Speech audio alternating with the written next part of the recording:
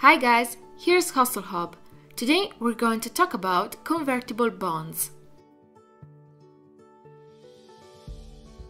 A convertible bond is a fixed income debt issuance made by a corporation which has a call option attached to it.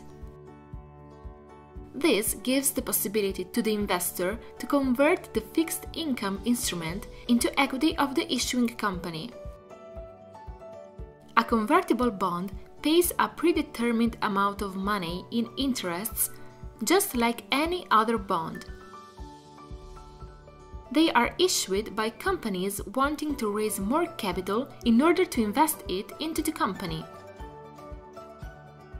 The conversion usually can happen only in predetermined times, and it is up to the bondholder to decide whether to use the conversion option or not.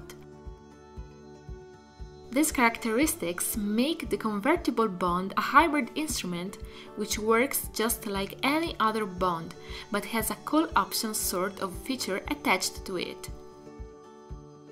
The convertible bond also has a predetermined conversion ratio. For example, one bond can be converted in 10 shares of the issuing company. An investor may pick a convertible bond to have a fixed income that gives more earning potential than a normal bond. Usually, convertible bonds have lower interests compared to traditional bonds. That's because it gives more rights to the investor. Companies can decide to issue convertible bonds for different reasons.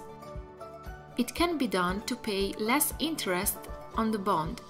That's because investors value the call option attached to it. Convertible bonds can be valuable because they are more covered on the downside compared to the common stock and give the opportunity to take part on the upside. Companies also use convertible bonds to postpone the process of dilution due to the debt accumulation. But the dilution will happen if the convertible bond holders later decide to convert in common stock.